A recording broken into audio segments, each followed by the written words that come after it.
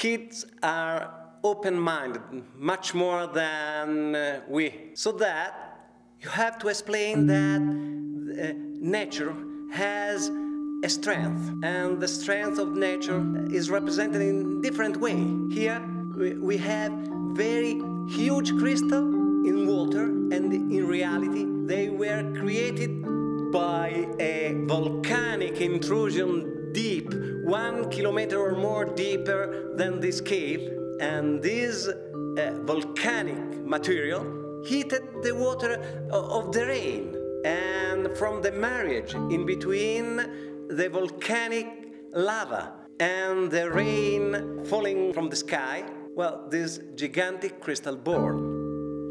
They will ask, why are so big?